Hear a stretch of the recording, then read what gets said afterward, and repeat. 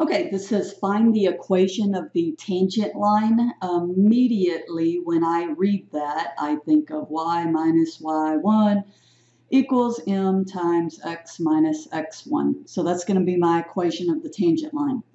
I already know that x is 1.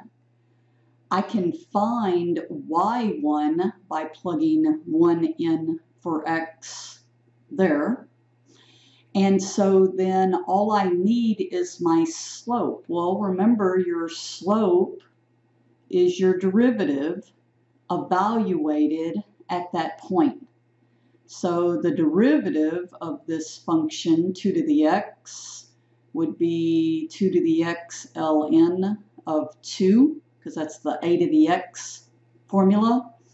And now evaluating it at 1, I get 2 to the first power ln of 2.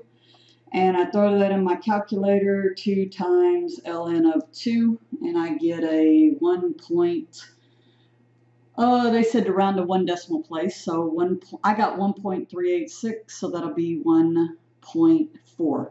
So I just start plugging everything in. So y minus 2 to the first power, because that's that function evaluated at 1, 1.4, and then x minus 1, because that's that value.